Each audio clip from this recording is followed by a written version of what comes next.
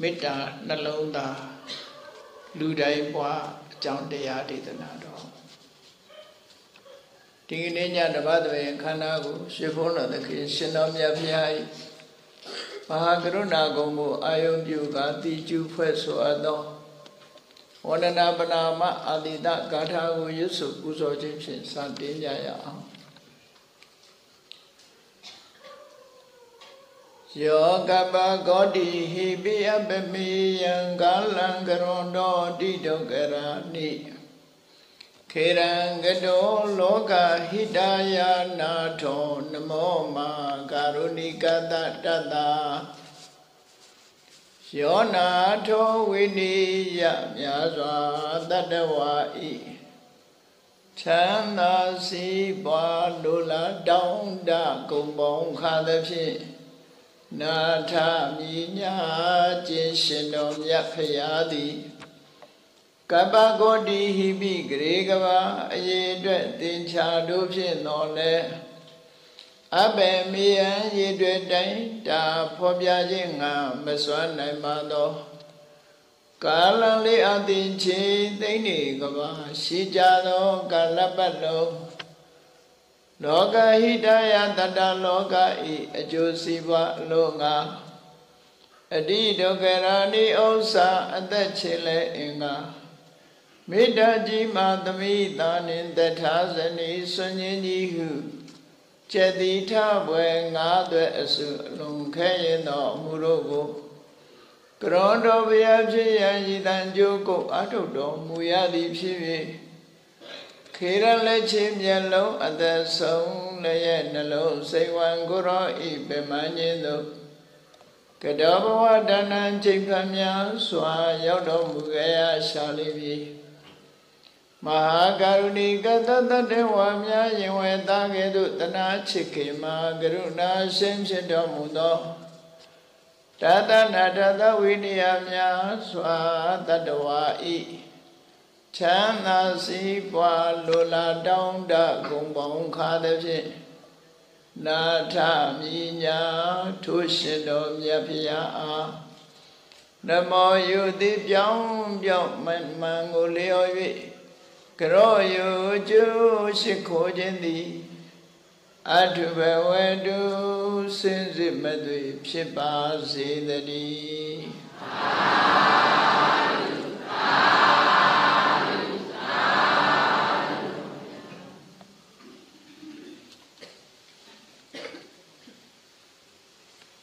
မေတ္တာနှလုံးသားလူတိုင်းပွားမေတ္တာခါတော်နေ့လို့ဆိုတာဘာကြောင့်ဒီနေ့ဖြစ်ပေါ်လာသလဲလို့ဆိုရင်ပရိကြီး17သုတ်ထဲမှာပါတဲ့မေတ္တာသုတ်သီရိလင်္ကာနိုင်ငံကသံဃာတွေကတော့ကရဏီယမေတ္တာသုတ်လို့ခေါ်တယ်။ဘာဖြစ်လို့လဲဆိုရင်မေတ္တာသုတ်ဆိုတာတွေကရာစွာရှိမြတ်စွာဘုရားဟောကြားထားတဲ့မေတ္တာနဲ့ပတ်သက်တဲ့တရားတွေသုတ်တန်တွေရှိတယ်။အင်္ဂုတ္တရနိကေထဲမှာမေတ္တာသုတ်ဆိုတာရှိသေးတယ်။ဒါကြောင့်မို့အဲ့ဒါနဲ့ကွဲပြားခြားနားအောင်ကရဏီယမေတ္တာသုတ်လို့နာမည်ပေးထားတယ်။ကရဏီယမထကုတလေနယန္တတန္တံဗရံပိတမေသဆိုတဲ့စကားစပြီးတော့ဟောကြားခဲ့တဲ့မေတ္တာပွားနည်းနဲ့မေတ္တာရဲ့အကျိုးတွေကိုရှင်းလင်းဟောကြားတဲ့မေတ္တာသုတ်ထေသနာတော်ကိုဟောကြားတဲ့နေ့ဖြစ်လို့မေတ္တာခါတော်နေ့လို့ဒီလိုဆိုလို့တပည့်ဆက်ကြတရားဟောတဲ့နေ့ကိုတပည့်ဆက်ကြနေ့လို့သတ်မှတ်တယ်လို့ပဲမေတ္တာသုတ်ဟောကြားတဲ့နေ့ကိုမေတ္တာနေ့လို့ဒီလိုခေါ်ကြတာဖြစ်တယ်ဝါစုကာလမှာဆိုလို့ရှိရင်မြတ်စွာဘုရားလက်ထက်ကယဟန်တော်တွေဟာဘုရားထံကမ္မထမ်းတောင်းကြတယ်ကမ္မထမ်းတောင်းတယ်ဆိုတာကမ္မထမ်းအထုတ်နည်းကမ္မထမ်းကျင့်စဉ်ကိုဘုရားထံကသင်ယူသွားကြတယ်လို့ဆိုလို့မြတ်စွာဘုရားကမ္မထမ်းတရားဟောကြားတဲ့အခါမှာအခြေခံအကျင့်ကစပြီးလောအပ်တယ်လို့အရတ္တဖို့ပေါက်ထိအောင်လမ်းဆုံးထိအောင်ကျင့်ကြံ Ato Nigo, Piso, Hojalita. Cook it up, look be the other comma. No? Look be the all right. E Yahanga Yahale. A Chayani Yanidu was a Ukalama, yes of Yasi, the Adama, now you chat. A little video will now you be. Yes of Yadrin don't yet. Say on John and Will and it did that. Dog the coup, Dobbido. To dog him and Nitanga. Dog Nima sheeted. You are you soon can be up. Dorema diarma Josa Atojade. She kick up. Was also solution, deep bones and never. January had any arema soon nearly Mishijao. The one ever simply Mepogori Suwebi. A change Kadiko de Talo. Doja only Chinkapi Diatoja. Alene Tabi Warren Donlama Diato. What do they come up here? See, Layabi, Miro Dia, Yale, Yale, John, Mayale, John. Yes, of Yatam, food baby, Lion, Leotasm, shitable. Warren Galama, Jojo Saza, Mimiru Tindore, Mimiru Zianet, life at the Diadamari, the Madabi Diatoja. Erilu saying la Yahangaya, don't tell to be Diato Jade. Diato de Kama. Don't tell my she needed Nadia. Tiani Lagaza, Yani Kojin Lari, Shane Waja. Don't tell my needed Nadia, the robo money woman in Naimu. Yani Jolare Kama. For my mamma sent that beetle. Yahani would a leave you beat on Nija. Erelu need it come. Tayalemo, Nayalemo, yet young lad come. Through near Taya Chat. Mimido Engo, Ponyidwa Yaut needed, Joala swing, a machine to the Neataya Chataloni Mavet. Though ever the Saint and Yaula Lucy, near Taya Chatal. Erelu need time Chatla de Kajalo. Tazanado will Majinure Nati Suro. Chashi, our eating can I from Shija. Tiani Dore Lion Nitaina. Through the Dao Joala, Josu Nayam Shija. Mashida, Tigorori, Manina, on Loso, Muso. Chombe Ioni Ubiajare Chombe Atani Unya Kama Chati Sire Yingwini Maleve a Mew Cholan and Yingwini Ubiata Jare Erilu Doji Yeha Natures of web Machipene and the Eddie Chipola Reka Janori had the art or a similar chow. Chelsea are in edgy with tweet, same with Sonia. The Roale Atoni Kamatanta Kube, Piazia de Nore Kamatame era Ube Atoja. Elu Nandi got Cholanya Cholane Kama, the Maridi Pia Bido, Menina no, the Lalo Piti Nianga Niviro. Jansi Menina no, yes of Yasi, Toyaja, Piandoja. And of yes of Yaga, what did you do, Chema? Piana, you told them, Shija. Meshivene, Turu Chaja, Piana, de Colori, Duido. Pagesa Piana Jada Lelu, Mimian Necam. Duido Mia, Arido, Netabaya, Machipa Upia. Chausiari, Lanziari, Nidai Dwebi. Chausia, Adani Lechaya. Simichana Yaribia and Yerine Jono Pian Lavare, Sure, Town Shot, yes of Yaga. Yanu Dinu Agagwe Lenet Shumadwavego Agagwe Lenet Shudwame Soy, Dari Pimam Hopu, Agagwe Loye, Tamu Pimam Hopu, Sobiro, Yasavia, Agagwe Pipo Sobiro, Metatoku Hopi like that. Tajawo Metatoye, Sama. Mitato Pipola Jam Pobiareka. Yanda Nubawa do Yeka, Newata Tendi, Pidanans. Yeka, sir. Nandi will a Yeka over call. For my Vivara Blue Pianara. Todo Dure Buzo Badare. Toss on that, toss on that day.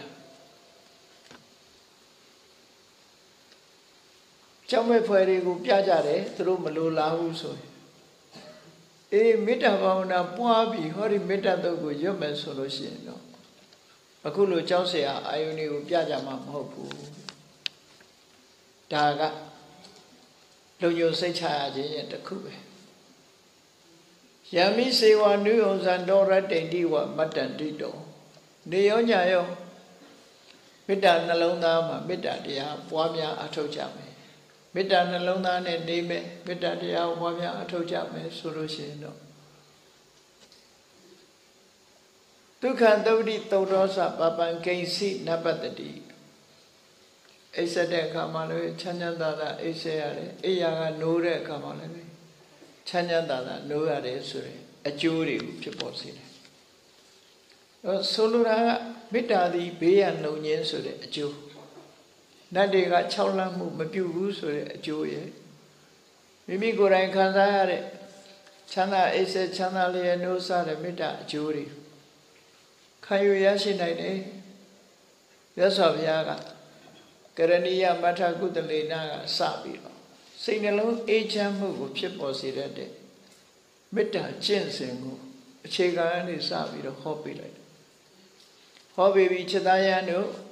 Eddie do over Piandaja.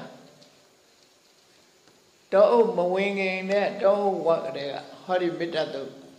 Tiaro, you patrese, Alo Simbi Dolly Mendo. May she be the Mita Toku Holite. Era Jamulu, Mita the Hore Napselu, Mita Caro, Nato Cora. Era go Madia Pipiro. Tigni Maleve, Logagia, Anieri, Madama Miare, Chipilla.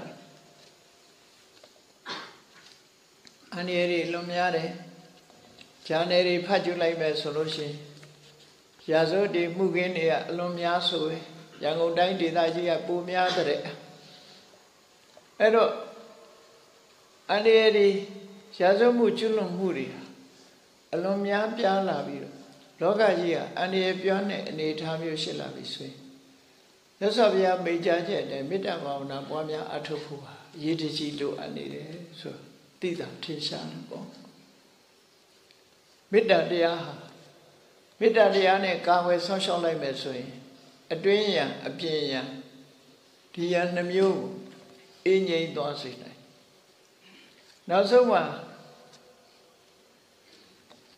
Mita Choma Lone, so Mimia Mita Shitaroshe, a Dunya Surabaro, a Mondia, Dunya. Luria Danama, Mondia Shidi, Twitter. To Mondia, Chicambiro, Anieri Pipuabiro, Nichara, Pit. Eri Mondia, Mimi, Nalona Rega, Shimpipu. Mita Bavna, Wayame, Yasavia, Mita Bawi Dava, Dodata, Bahanaya. Dodata Modi Chin Sure, Doda Diago, Bahanaya, Pesha Pietna Boya, Mita Bawi Dava, Mita Dia, Pamia me, or did you call her shit? No. Era Modia Sura, go ye name of Pito, a Modia ye, and the Egale, Longi Mare. Duriga, Abianga, and a without Jauchare, go ye name of Shindi, a Mondia, and a Popito took up it. She and alone my Chiponi, a Mondiago, Shinto where, Trocanemo. Tajamo Meta, Shinto Ta. Mondia can in Josam. Bida Bomia Jan Afia Mimi in the Mafia, doing and look for it. Toda dear. Toda will jump you be set there be people and make Gilidari. Sing alone, Pula move, Fisila de Gilidari. Said I feel I may Akuduri. Era rego, Mida, Shinto Tare, so. Dayamo, Mida, Nalona. Good than a machine of Joe's Hajabu. Wamia Atom Tajabu. Rodidiama Mida Lusura, Pau Coradonos, Aloezo Mapoyara. Mida so there's a galone, Meta so there's a galone, Drepebido, Matata. Meta sura, Mesui. Meta sura,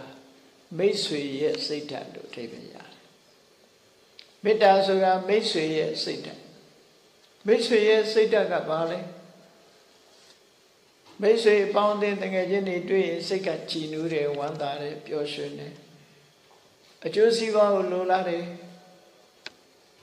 Any look, juicy one Lolare, so the Mesui, Satan, go yen, Nalone, Boamia, Duboala. Josa Atoa Malo, Druso. Any bitter. Hita Kara, Lacanalo, so that I. The Fedaya Josiwa, Lola needed Satan. Kansa Zijine, Yoshin Zijine, Chanda Zijine. သူရဲ့ကောင်းကျိုးချမ်းသာတွေကိုမျှော်လင့်ပြီးတော့ဖြစ်စေခြင်းနဲ့အမုန်းကင်းစင်တဲ့ကောင်းကျိုးကိုဖြစ်စေခြင်းနဲ့စိတ်ဓာတ်မျိုးမေတ္တာလို့ခေါ်တာအဲ့ဒါကဖြူစင်တဲ့မေတ္တာဒီကနေ့ခေတ်မှာတော့မေတ္တာဆိုတာကိုတူနော်လူငယ်တို့ရဲ့သဘာဝတူချစ်ခင်တာကိုလည်းမေတ္တာလို့ခေါ်ကြတယ်သို့တော့အဲ့ဒီမေတ္တာကတော့တွေ့တာချင်းတတ်မဲ့ချင်းဆိုတဲ့ပုံမှာပို့သွားတယ်တော့သဘာဝချင်းအဖြစ်တူသလိုရှိတော့လဲ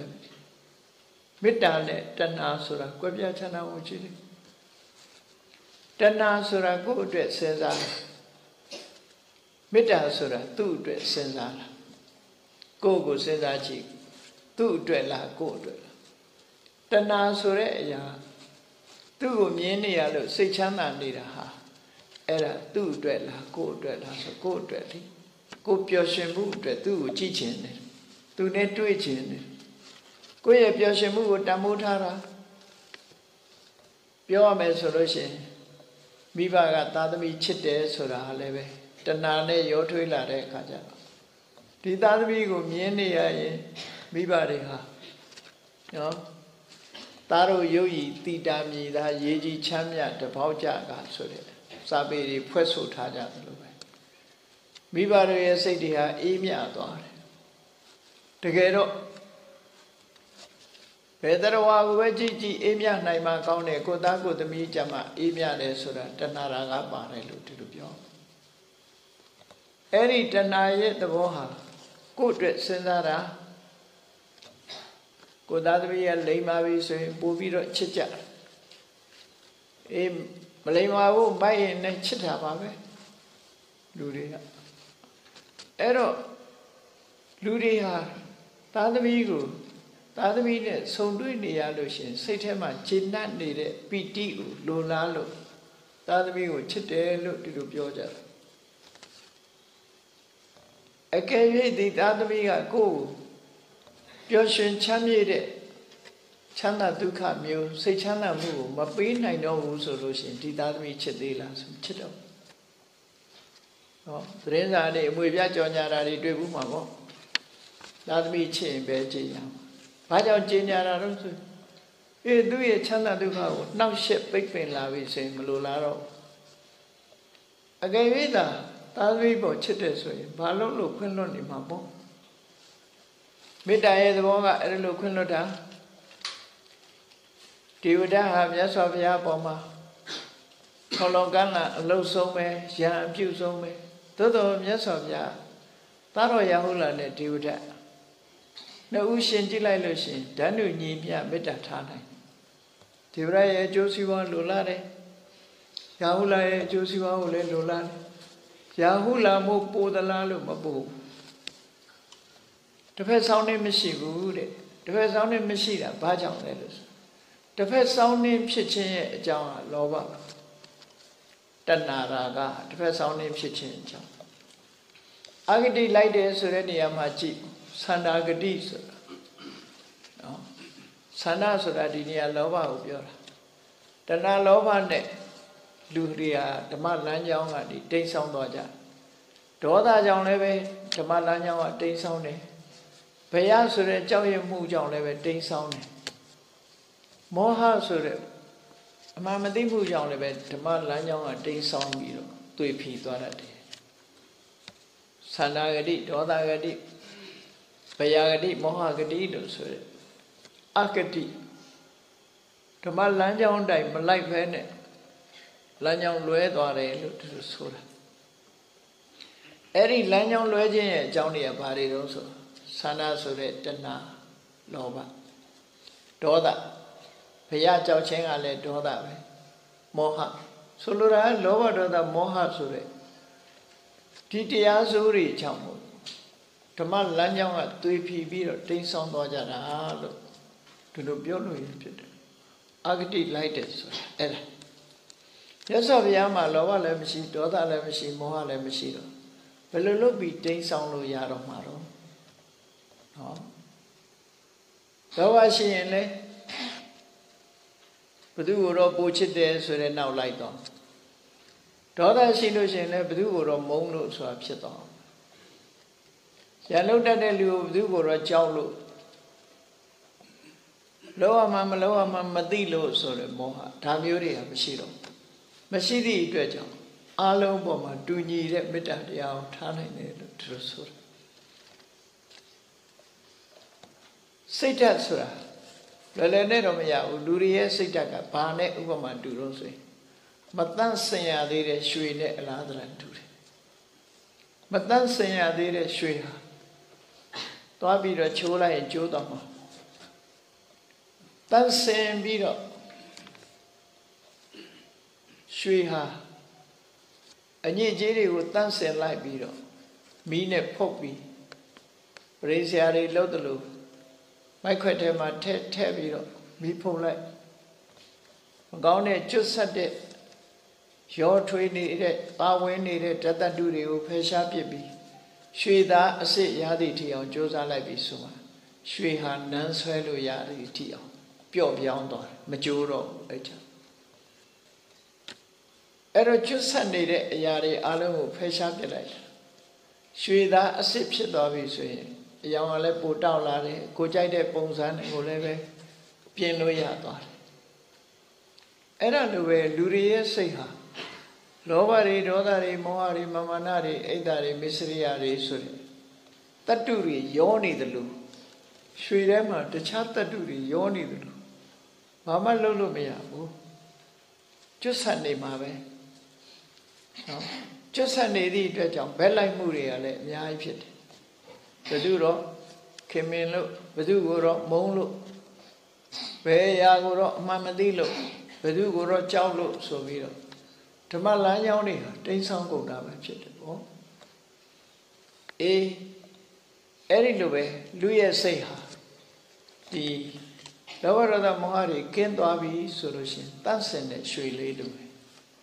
အလုံးပုံစံဖော်ကြတယ်လို့ဖော်လို့ရတဲ့အနေအထားမျိုးရောက်ရှိသွားတယ်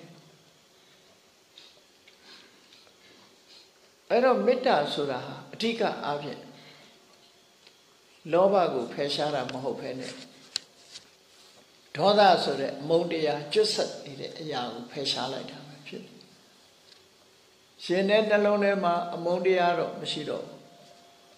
။မုန်းတရားမရှိတော့တိတ်တဆိတ်ဘာကဝင်လာတတ်တုံးဆို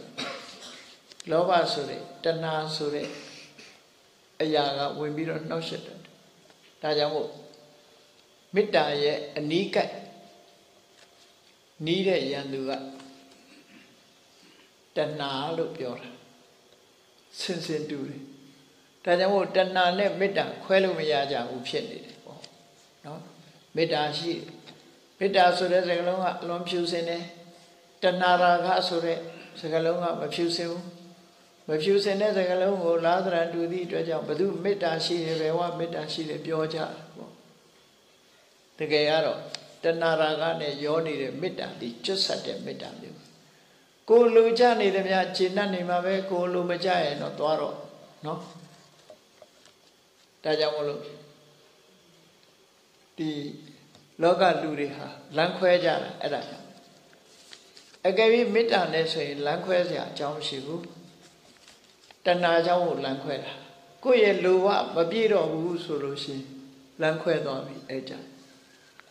ဒါကြောင့်မို့မေတ္တာဆိုတဲ့စကားလုံးနဲ့တဏှာဆိုတဲ့စကားလုံးဟာအနိကဒီသဘာဝချင်းနိကနေတော်လဲပဲအမြဲတမ်းကွဲပြားခြားနာတယ်ကွဲပြားခြားနာတယ်ဘယ်လိုနည်းနဲ့ကွဲပြားခြားနာသလဲဆိုရင်မေတ္တာဆိုတာသူ့အတွက်တဏှာဆိုတာကိုယ့်အတွက်တဏှာကစဉ်းစားတာကိုယ့်အတွက်ပဲစဉ်းစားမယ်မေတ္တာကကိုယ့်အတွက်ကိုမစဉ်းစားဘူးသူ့အတွက်ကိုစဉ်းစားတာသူအစဉ်ပြေပါစေဒါကမေတ္တာဘာပဲဖြစ်ဖြစ်ငါသဘောချဆိုတာじゃတဏှာကိုယ်လူချကိုယ်စိတ်တိုင်းရဖြစ်ခြင်းအဲ့ဒါဆိုရင်တဏှာဆိုလို့ရှိရင်တော့ဘယ်တော့မှထာဝရထိမ့်သိမ်းထားနိုင်စွာမရှိဘူးသူကိုယ်ကအစွန်းရောက်နေတဲ့အရာတစ်ခုပဲဒါကြောင့်မို့အစွန်းမရောက်တဲ့တိမှတ်နေတဲ့မေတ္တာစစ်ရအောင်ကြိုးစားအထောက်အောင်မေတ္တာစစ်ရမှဒေါသဆိုတာပယ်ရှားနိုင်တယ်လောကမှာမေတ္တာလိုနဲ့တဏှာဝင်လာပြီဆိုရင်ဒေါသဖြစ်ဖို့လည်းအလွယ်လေးပဲတဏှာရှိရင်ဒေါသဖြစ်လာတတ်တယ်အလိုကြရင်တဏှာအလိုမကြရင်ဒေါသဒီလိုလာတာဟုတ်ကိုလိုကြနေသည်များတော့จิตတတ်နေဦးမှာအလိုမကြဘူးဆိုတာနဲ့ဒေါသဝင်လာအေးလူတွေရဲ့စိတ်အင်တန်မှခွဲခြားရတဲ့ခက်တဲ့နေထားရှိတယ်ဒါကြောင့်မို့မြတ်စွာဘုရားမေတ္တာပွားတဲ့အခါမှာတဲ့မေတ္တာနဲ့အလားသဏ္ဍာန်တူတဲ့တဏှာကဝင်ရောက်ပြီးတော့လှည့်စားသွားတဲ့လှည့်စားသွားတဲ့ရာဂောမေတ္တာယဝိသေတိရာဂောရာဂဆိုတဲ့တဏှာလောဘဟာမေတ္တာယမေတ္တာပုံပန်းတရံနဲ့ဝိသေတိလှည့်စားသွားတဲ့လောကကြီးကိုလှည့်စားခံနေရတယ်အဲ့ဒါကြောင့်မလို့ရာဂဆိုတာဖယ်ရှားပြစ်ပြီးတော့တကယ်မေတ္တာစစ်ရအောင်ပွားများအထောက်ကြရမှာဖြစ်တယ်မေတ္တာဆိုဒီမှာသူ့အကျိုးစီးပွားကိုလိုလားတာတစ်ဖက်သားရဲ့အကျိုးစီးပွားကိုလိုလားခြင်းတက်တာဖြစ်တယ်ကိုယ့်အတွက်မစင်စားဘူးတစ်ဖက်သားအဆင်ပြေပါစေဆိုတဲ့ပွားများတဲ့မေတ္တာမျိုးအဲ့တော့သူ့ရဲ့ဆန့်ကျင်ဘက်ကဘာလို့ဝေးတဲ့ရန်သူကအမုန်းတရားပဲမေတ္တာထားလိုက်ပြီဆိုရင်ကိုယ့်ရင်ထဲမှာရှိတဲ့အမုန်းတရားကင်းသွားအမုန်းတရားကင်းစင်တဲ့နှလုံးသားကိုမေတ္တာကမှတိဆောက်ပေးနိုင်တာဖြစ်တယ်ပေါ့အေးမေတ္တာကတိဆောက်ပေးတဲ့အမုန်းတရားကင်းတဲ့နှလုံးသားပိုင်ရှင်ဟာအတွင်းယံကတော့ဒေါသဆိုတဲ့အတွင်းယံသူ့တဏ္ဍာမှာချုပ်ငိမ့်သွားပြီချုပ်ငိမ့်သွားသည့်အတွက်ကြောင့်အတွင်းယံအတွက်သူဟာအန္တရာယ်မရှိတော့ဘူးအပြင်ယံကတော့ပြောလို့မရဘူးသို့တော့အပြင်ကအန္တရာယ်ပြုတာကိုလည်းဒီမေတ္တာကာကွယ်ပေးနိုင်တယ်လို့သူဆိုတယ်နော်ပြင်ကအန္တရာယ်ပြုတာကိုလည်းကာကွယ်ပေးနိုင်မိမိကိုယ်တိုင်ကစစ်မှန်တဲ့မေတ္တာနဲ့တစ်ဖက်သားကိုဆက်ဆံပြီးဆိုလို့ရှိရင်အဲ့ဒီပုဂ္ဂိုလ်ဟာတဖြည်းဖြည်းမိမိရဲ့မေတ္တာစွမ်းအားအရှိန်ဟပ်ပြီးတော့သူဟာလည်းမိမိပေါ်မှာနောက်ဆုံးခြေနဲ့လက်ခံလာတဲ့အနေအထားမျိုးရရှိလာနိုင်တယ်နိုင်ငံခြားတိုင်းပြည်တစ်ခုကိုတွားရောက်အလုပ်လုပ်တဲ့ဒကမာကြီးတယောက်ကရှောက်ဖူးတယ်နိုင်ငံခြားမှာအလုပ်လုပ်တဲ့အခါမှာအလုပ်တူလုပ်ရတဲ့နိုင်ငံခြားသူတယောက်ကသူ့ကိုအမြဲတမ်းရန်လုပ်တယ်တဲ့ဘယ်လိုမှသိခံပေါင်းသိလို့မရဘူးနောက်ဆုံးကြတော့စိတ်နှလုံးဒုံဒုံချပြီးတော့သူ့ကိုမေတ္တာပဲပွားတယ်မေတ္တာပွားတဲ့အခါကျတော့ကြ ကြာရှည်စွာပွားလိုက်လို့လင်္ကာလောက်နေလိုက်တဲ့အခါမှာအစဉ်ပြေပြီးတော့ရင်းနှီးတဲ့မိတ်ဆွေဖြစ်ရောက်သွားတယ်ဆိုလို့ဒါသူလက်တွေ့ရှိတာပြောဦးတယ်အဲ့တော့လောကမှာဒီလိုလက်တွေ့ရှိတာတွေလည်းရှိပါတယ်တကယ်မေတ္တာကအောင်မြင်မှုကိုရတယ်ဆိုတာတော့မှန်တယ်တခဏလေးမှာတော့မေတ္တာကရှုံးသေးအောင်ရောအာမကောင်းသေးရင်တော့သူကခံစစ်သဘောမျိုးဖြစ်သည့်အတွက်ကြောင့်သူကရှုံးတယ်လို့ဖြစ်ကောင်းဖြစ်လိမ့်တာမန်လူတွေရဲ့လက်ထဲမှာနေရာမှာကြည့်ပဲဆိုရင်မေတ္တာဟာအရှုံးသမားလို့ထင်ကြလိုက်လူကဒေါနဲ့မောနဲ့တစ်ဖက်သားမလှုပ်နိုင်အောင်ရန်လှုပ်နိုင်မှသူကအနိုင်ရတယ်ထင်တာကိုမေတ္တာနှလုံးသားဆိုတာအမြဲတမ်းငြိမ်သက်အေးချမ်းစွာတုံ့ပြန်မှုကင်းတဲ့အရာဖြစ်တယ်အဲ့ဒီမတုံ့ပြန်မဲနဲ့ငြိမ်ချမ်းအောင်ဖြစ်စေတတ်တဲ့မေတ္တာရဲ့အောင်မြင်မှုကမှထာဝရအောင်မြင်မှုလို့ဒီလိုခေါ်နိုင်တယ်ပေါ့ဒါကြောင့်မို့မေတ္တာခါတော်နေ့မှာမိမိတို့ရဲ့မေတ္တာနှလုံးသားကိုအခိုင်အမာတည်ဆောက်ထားကြဖို့လိုအပ်တယ်လို့သူတို့ဆိုတာပေါ့နော်မေတ္တာရဲ့အနိကယံသူကတဏှာရာဂလောဘမေတ္တာရဲ့ဝေသောယံသူကဒေါသအနိယံသူဝေယံသူနီးတဲ့ယံသူဆိုတာကိုယ်နဲ့အတူတူနေသည့်အတွက်ကြောင့်ယံသူမှမသိတတ်ဘူးမသိဝတာဝင်ရောက်လာတတ်တယ်အဝတ္တမသူကဖြည့်ဆည်းတယ်အနုနီးနဲ့ဖြည့်ဆည်းတယ်လို့ခေါ်တယ်အနုနီးနဲ့ဖြည့်ဆည်းတာယံသူမှကိုမသိအောင်အနုနီးနဲ့ဖြည့်ဆည်းတယ်တဏှာကမေတ္တာရအောင်ဆောင်ပြီးတော့ဖြည့်ဆည်းလိုက်လို့ရှိရင်လူတွေရဲ့တဏှာမှာမေတ္တာအစစ်ဟာပျက်စီးသွားတယ်ပျက်စီးသွားလို့သူရလိုက်တာတဏှာရာဂပဲရလိုက်တာဖြစ်တယ်ပေါ့မေတ္တာနဲ့လုံးဝဆန့်ကျင်ဘက်ကတော့ဒေါသပဲအမုန်းတရားဒေါသဆိုတာအဝတ္တမမေတ္တာနဲ့ဆန့်ကျင်ဘက်ကြီးဖြစ်လို့သိတာတယ်ဒါကြောင့်အဝေးကယံသူလို့ပြောတာအဝေးယံသူကကွဲပြားခြားနားမှုသိတာထင်ရှားလို့ဝေသောယံသူလို့ဒီလိုစာပေကျမ်းကမှာအဲ့လိုဆိုတာဒါကြောင့်မို့လို့လေမြတ်စွာဘုရားကမေတ္တာဘာဝေတ္တပဒေါသတပဟာနာယဒေါသတအမုန်းတရားဆိုတဲ့ဒေါသပဟာနာယဖယ်ရှားပြစ်ဖို့ရမေတ္တာကိုဘာဝေတ္တပမိမိရဲ့တဏ္ဍာမှာဖြစ်ပွားစေရမယ်ဟုတ်ပြီမေတ္တာကိုဖြစ်ပွားစေဖို့အတွက်ဘာတွေလုပ်ရမလဲဘယ်လိုဖြစ်အောင်လုပ်ရမလဲမေတ္တာပွားတာဟာအလုံးကိုခြုံငုံပွားတဲ့မေတ္တာပွားနည်းရှိတယ်။ဇံရအောင်မေတ္တာကိုဒီပုဂ္ဂိုလ်တဦးပေါ်မှာအခြေစိုက်ပြီးတော့ဇံရသည်ထိအောင်သမာဓိကိုထူထောင်တဲ့ပွားတဲ့မေတ္တာမျိုးတွေရှိတယ်။ပုဂ္ဂိုလ်တဦးကိုအခြေစိုက်ပြီးတော့ဇံရသည်ထိအောင်ပွားတဲ့မေတ္တာမျိုးကြတယ်။သူကသမာဓိသမထကျင့်စဉ်တစ်ခုဖြစ်ရောက်သွားတာတရားထုတ်တယ်ပုံစံမျိုးထုတ်ရမှာဖြစ်တယ်အဲ့ဒီလိုမဟုတ်ဘဲနဲ့အားလုံးကိုခြုံငုံပြီးတော့အားလုံးအစဉ်ပြေကြပါစေချမ်းသာကြပါစေအကောင်းတွေကြီးပဲတွေးကြပါစေအဆိုးနဲ့မကြုံကြပါစေနဲ့လို့အားလုံးကိုအာယုံပြုပြီးတော့ပွားတဲ့မေတ္တာဟာသမာဓိကိုဥစားပေးပြီးတော့ပွားတာမဟုတ်ဘဲနဲ့ကိုယ့်ရဲ့စိတ်ထဲနှလုံးထဲမှာမေတ္တာနှလုံးသားကိုယ့်ရဲ့နှလုံးသားထဲမှာမေတ္တာဓာတ်စွမ်းအားကိုတည်ဆောက်ခြင်းသာဖြစ်တယ်အဲ့တော့မေတ္တာကိုသမထကျင့်စဉ်တစ်ခုအနေနဲ့ပွားတော့မယ်ဆိုရင်ဘယ်လိုပွားရမလဲလို့ကမ္မထာအထုတ်တာပဲကမ္မထာအထုတ်ပြီဆိုလို့ရှိရင်အာယုတစ်ခုကိုရွေးချယ်ရခုလုပ်တော့မယ်ဆိုရင်အလုပ်တစ်ခုမှာ object လို့ခေါ်တယ်အာယုကိုရွေးချယ်တာမေတ္တာမှာရွေးချယ်ဝိပဿနာတရားအထုတ်ရင်ယုံနဲ့နာကိုတွေ့အောင်ရှာအဲ့ဒီပုံမှာပွားတပ္ပထကျင့်စဉ်တစ်ခုကိုကျင့်တော့မယ်ဆိုလို့ရှိရင်ကတိုင်းပဲဖြစ်စေ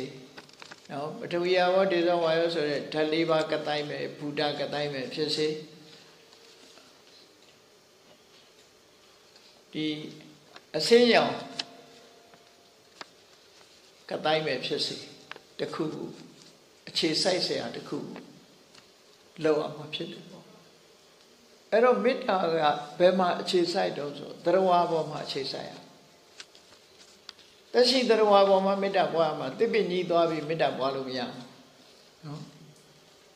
တစ်ပင်ကိုမေတ္တာပွားလို့မရဘူးတက်မဲ့တွေကိုသွားပြီးမေတ္တာပွားလို့မရဘူးတောတောင်ရေမြေတွေရှင်သန်ကြပါစေလို့သွားမေတ္တာပွားလို့လည်းမရဘူးတက်ရှိတရားဝါဖြစ်ရမယ်သေသွားတဲ့ပုဂ္ဂိုလ်ကိုလည်းမေတ္တာပွားလို့မရဘူးဟိုဘဝရောက်နေတာကိုတော့အဲ့ဒီဘဝနဲ့သိရင်တော့ပွားလို့ရတယ်ပေါ့သေသွားတဲ့လူကိုဒီဘဝပုံစံကြည့်ပြီးပွားလို့မရဘူးလို့ပြောတာအဲ့တော့မေတ္တာပွားတော့မယ်ဆိုလို့ရှိရင်ဒီ focus လုပ်ဖို့မိမိဥတီချက်ထားဖို့ရှုွက်တစ်ခုရှာရမယ်ရှာတဲ့အခါမှာ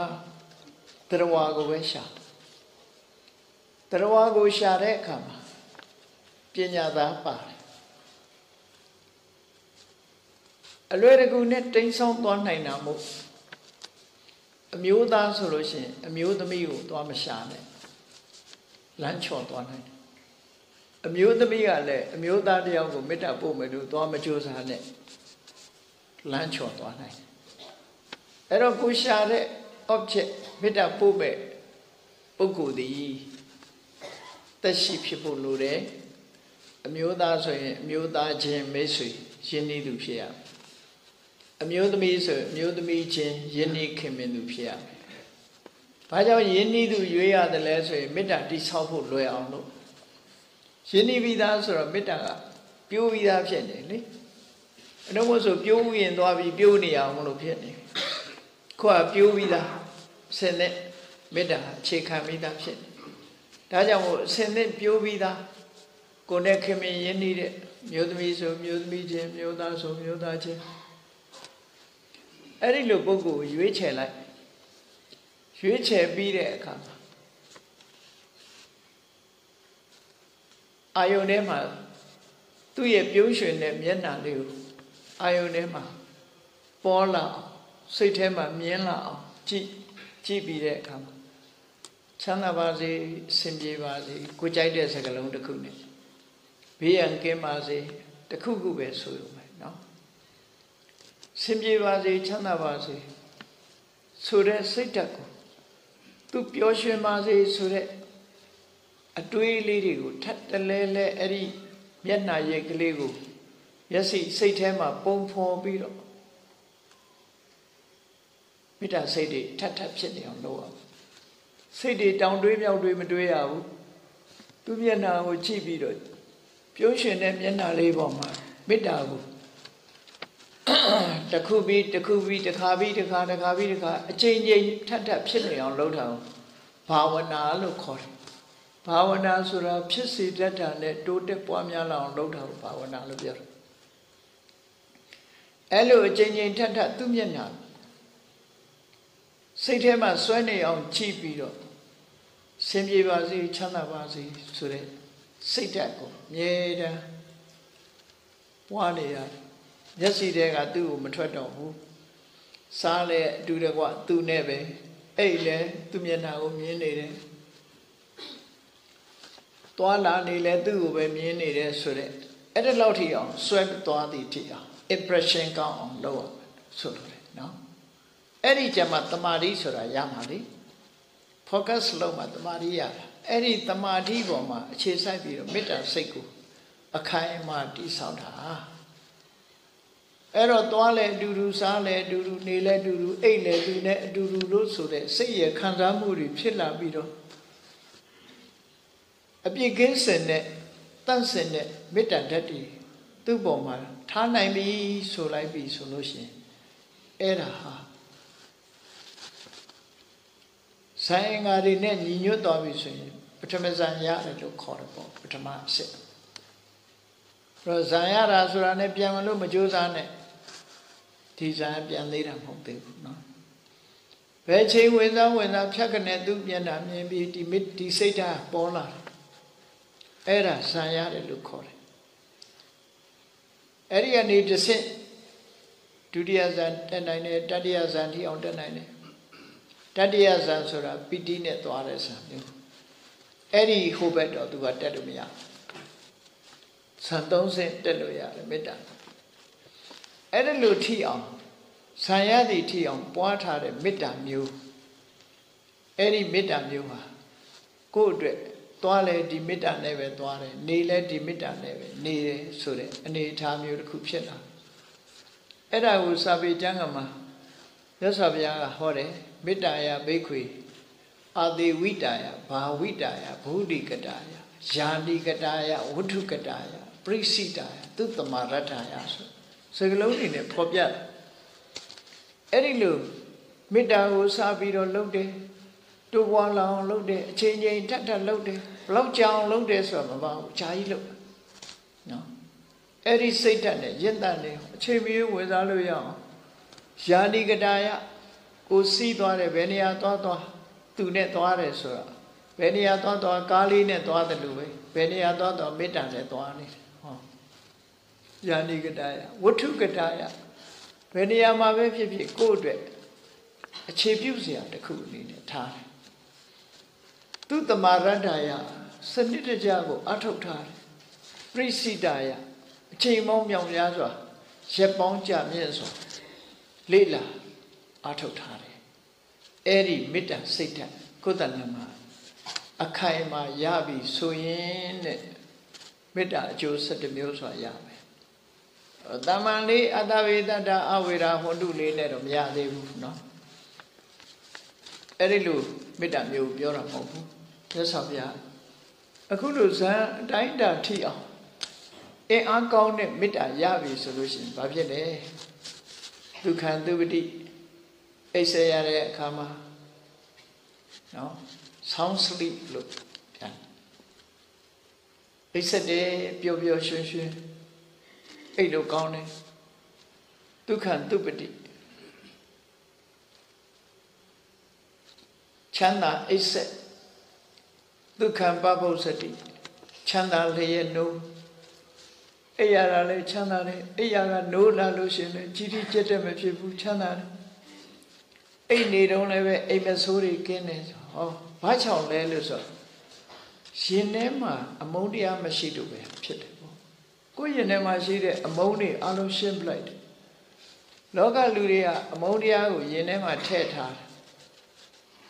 မာနတွေထည့်ထားတယ်ဝါတွေထည့်ထားဓာတွေထည့်ထားနှလုံးသားရဲ့တန်ရှင်းမှုကမဖြစ်ကြဘူးမဖြစ်သည့်အတွက်ကြောင့်ချမ်းသာအိပ်ဆက်ချမ်းသာလျက်နိုးအိမ်မဆိုးကင်းဆိုတာတွေမရဘူးတမန်အဝေရာဝတ္ထုမေတ္တာပို့အိတ်တယ်ဆိုရုံလေးနဲ့မရဘူးเนาะဒီအကျိုးတွေရမှာမဟုတ်ဘူးဒီအကျိုးတွေရခြင်းအခုပြောသလိုဒီခိုင်မာစွာတိဆောက်ထားတဲ့မေတ္တာတတ်ရှိလို့လိုအပ်တယ်လို့သူတို့ပြောတယ်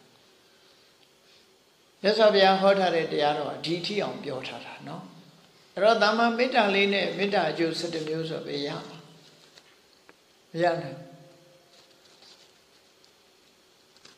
အဲ့တော့ဒီမေတ္တာကိုစနစ်တကျအခိုင်အမာတိဆောက်တဲ့အခါမှာအခုလိုအကျိုးတွေရလာဒါတွေမကဘူးချမ်းသာအိပ်ဆက်ချမ်းသာလျက်နိုးအိမ်မဆိုးကင်းစောင့်ခြင်းနတ်များနတ်တွေကလည်းစောင့်ရှောက်တယ်ဒေဝတာရက္ခန္တိဘာကြောင့်စောင့်ရှောက်တာတော့ဆိုမေတ္တာနှလုံးသားပိုင်ရှင်ရဲ့ဒီဓာတ်ကူးမှုဓာတ်ဆိုတာကူးတတ်တယ်ပေါ့အယောင်ဟတ်ဓာတ်ကူးတယ်ဆိုတာကြည့်လေနေဘူးထဲလာတဲ့ကတစ်ပင်အောင်ဝင်လိုက်ရင်အေးမသွားဘူးလားအဲ့ဒါဓာတ်ကူးတာပဲတစ်ပင်ရဲ့အရှိန်ဝါကိုစီရောက်တာဒီလိုဆိုလိုတာနော်မေတ္တာဓာတ်ကူးသွားတယ်မေတ္တာဓာတ်မေတ္တာနှလုံးသားပိုင်ရှင်ရဲ့မျက်နှာကြည်လင်အေးမြနေတာဖြစ်သောကြောင့်သူနဲ့တွေးလိုက်ရတဲ့ပုဂ္ဂိုလ်တိုင်းဟာမြင်လိုက်တာနဲ့သူရောက်လာတဲ့နဲ့စိတ်နှလုံးအေးချမ်းမှုတွေဓာတ်ကူးသွားတယ်ဒါကြောင့်မို့လက်တွေကလည်းလူလာပြီးတော့သူ့ကိုဆောင်းလျှောက်ကြတယ်ဆောင်းလျှောက်တယ်ဆိုတာမိတ်ဆွေအချင်းချင်းဆောင်းလျှောက်တဲ့ပုံစံမျိုးကိုပြောတာနော်နတ်ကိုသွားဂျူတီချလို့ပဲရမှာတော့သွားပြီးတော့ security ငှားပြီးတော့နတ်ကိုတို့အိမ်လာစောင့်မှလို့ဘယ်စောင့်နေမှာတော့နတ်ကသူ tu sei ko di lu boma kemen ni lo alo le yaw song chok pi da myo so lo Devata Rakhanti Sao Nhin Nat Nya Lu Da Le Chit So Tu ne twe de pukkol dai ha le Tu yena chi pi do along ka chi na ja le kemen nya Lu Da li chit Lu Da chit do nat ka le nat le chit le ye Let ne sai mi pi di ta phya Ai da lo Metta ko အခိုင်အမာပွားထားတဲ့ပုဂ္ဂိုလ်မေတ္တာစွမ်းအားတွေပြတ်နေတဲ့အချိန်မျိုးဆိုလို့မေတ္တာနှလုံးသားတွေထုံမှန်းနေတဲ့အချိန်လေးမှာရန်သူတယောက်ကဝင်ပြီးတော့တခုလုံးမယ်ဆိုလို့ရှိရင်အဲ့ဒီလက်နဲ့ဟာကိုယ်စီပြောင်းဘူးလို့ဆိုလို့တာမမေတ္တာပို့တဲ့လူတယောက်ကိုပြောတာမဟုတ်ဘူးနော်အဲ့ဒီလိုမေတ္တာစိတ်ဓာတ်အခိုင်အမာရှိနေပြီဆိုလို့ရှိရင်လက်နဲ့စိတ်ပြီးပြီးသည့်တဖြာ အဲ့ဒါနဲ့ပတ်သက်ပြီးဝတ္ထုလေးတစ်ခုထုတ်ဖို့ပြောထားတာရှိတယ်ဒါကမိခင်ဆိုတဲ့မေတ္တာနွားမကြီးဒီကောင်ကနှိုးဆိုနွားလေးကိုနှုတ်တိုက်နေတာနှုတ်တိုက်နေတယ်ဆိုမှသူ့မှာမေတ္တာအပြည့်နဲ့နော်မေတ္တာအပြည့်နဲ့တိုက်ကျွေးနေတဲ့အချိန်လေးမှာ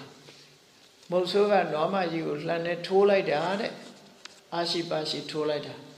လှန်ကြီးကပြောခွေကျသွားတယ်လို့ဆိုဟော အဲ့နွားမကိုလှမ်းမစူးလို့ဆိုလို့ဘာကြောင့်လဲဆိုမေတ္တာစွမ်းအားလို့ဒီလိုပြောတယ်စာပေကျမ်းကမှာဆိုထားတာရှိတယ်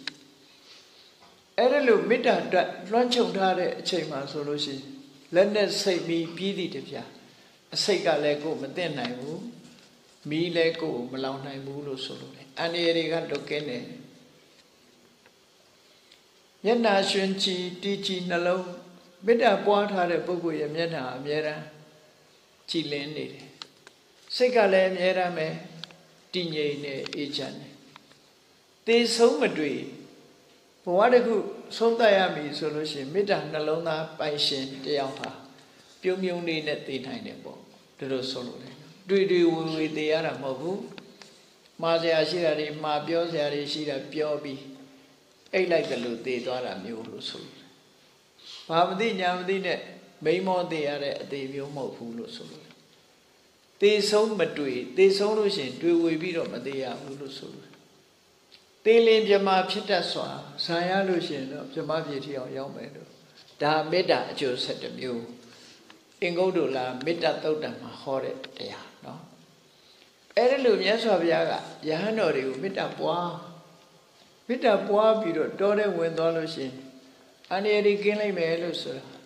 ဘုရားဟောတဲ့အတိုင်းအဲ့ဒီကိုယ်တော်တွေဟာမေတ္တာကိုပွားပြီးတော့မေတ္တာတို့ကိုရွတ်ဖတ်တရစေပြီးတော့မေတ္တာအတိုင်းကျင့်စဉ်အတိုင်းကျင့်ကြတဲ့အခါဘာဖြစ်တယ်လို့ဆိုရင်ဒီတစ်ခေါက်မတော့အတော်ကိုအစဉ်ပြေသွားနတ်တွေက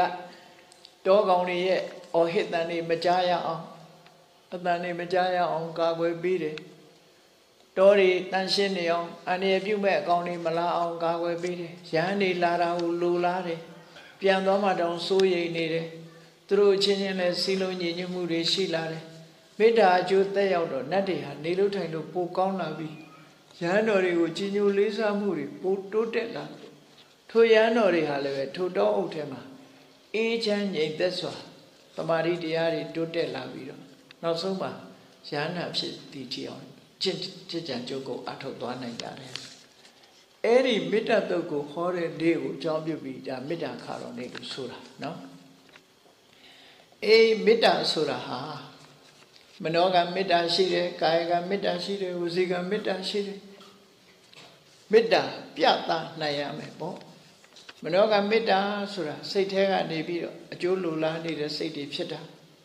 ရှေ့ပဲဖြစ်စေ၊ကွယ်ရပဲဖြစ်စေမေတ္တာထားတယ်ဝစီကမေတ္တာဆိုတာရှေ့တစ်မျိုးကွယ်ရတစ်မျိုးမဟုတ်ဘူးသူ့ရဲ့အကျိုးကိုလိုလားတဲ့စကားကိုပဲပြောတယ်ရှေ့တဲ့ကြအကောင်းပြောကွယ်ရအတင်းပြောအဲ့ဒါမေတ္တာမဲ့တာခေါ်တယ်နော်ကွယ်ရကြရင်အတင်းပြောတယ်လေရှေ့ကြရင်တော့လေ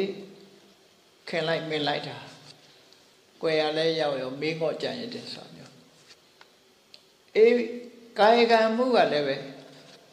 ကိုတိလက်ရောက်လည်းပဲသူပစ္စည်းမတော်တဆကြရင်သိမ့်ပေးတာတို့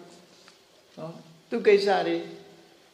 ဝင်ပြီးတော့လုပ်ပေးတာတို့အဝတ်တွေမဖွက်သေးဝင်ဖွက်ပေးလိုက်တာတို့မသိရသေးသိမ့်ပေးလိုက်တာတို့ကာယကမေတ္တာလို့ခေါ်တယ်ဝစီကမေတ္တာဆိုတာနော်ဝစီကမေတ္တာဆိုတာအကောင်းပြောရုံနဲ့မဟုတ်ဘူးသူ့ကိုတတ်သိပါစေနားလည်ပါစေဆိုပြီးတော့ပညာသင်ပေးတာလဲဝစီကမေတ္တာလို့ခေါ်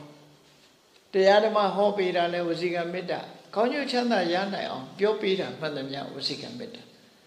ကောင်းကျိုးချမ်းသာရဖို့ကိုယ်ဒီလက်ရောက်ကုညီဆောင်ရွက်ပေးတာကာယကမေတ္တာသူ့အလုပ်ကိစ္စရှိလို့ဝိုင်းပြီးလုပ်ပေးတယ်ကာယကမေတ္တာအဲ့တော့ကာယကမေတ္တာဝစီကမေတ္တာမနောကမေတ္တာဆိုတာကွယ်ရမှာရောရှေ့မှာရောမကွဲမခြား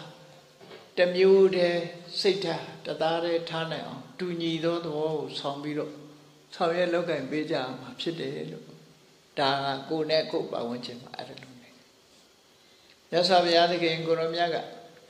ကရဏီယမေတ္တာတုတ်ကိုဟောကြားလိုက်လို့ယဟန်တော်တွေဟာစိတ်နှလုံးအေးချမ်းပြီးတော့အတွင်းရန်လည်းကင်းတယ်စိတ်နှလုံးပူပန်မှုတွေမရှိတော့ဘူး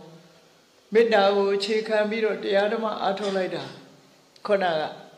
မေတ္တာကိုအခြေခံထားပြီးတော့ဝိပဿနာကူးကြတယ်ဘယ်လိုဝိပဿနာကူးတယ်လဲလို့ဆိုရင်မေတ္တာစိတ်ဓာတ်ကိုပဲပြန်ပြီးတော့တရားရှုတာနော်မေတ္တာစိတ်ကိုပဲရှုတာမေတ္တာရဲ့အာယုံကိုတော့တရားရှုလို့မရဘူးဘာလို့လဲဆိုတရဝပညာကိုအဲ့တော့ပညာကဖယ်ပြီးတော့အဲ့ဒီပညာပေါ်မှာဖြစ်ပေါ်နေတဲ့အကျိုးစီးပွားကိုလိုလားတဲ့စိတ်ကလေးဟာလည်းပဲမမြဲဘူးဖြစ်ပြီးရင်ပြတ်သွားတဲ့သဘောကိုမြင်အောင်ကြည့်တယ်ဖြစ်မှုပြတ်မှုတွေနဲ့မကင်းနိုင်လို့ဒုက္ခဆိုတဲ့သဘောကိုကြည့်တယ်ထိုဒုက္ခဖြစ်သည့်အတွက်ကြောင့်ကိုယ်ဘာမှမပိုင်ဘူးဆိုတဲ့အနတ္တသဘောကိုလည်းပဲဆက်ဆက်ပြီးတော့သိမြင်လာတယ်ဆိုတဲ့ဝိပဿနာဉာဏ်နဲ့အစစ်စစ်ဖြစ်သွားတယ်ဒီလိုဆိုလို့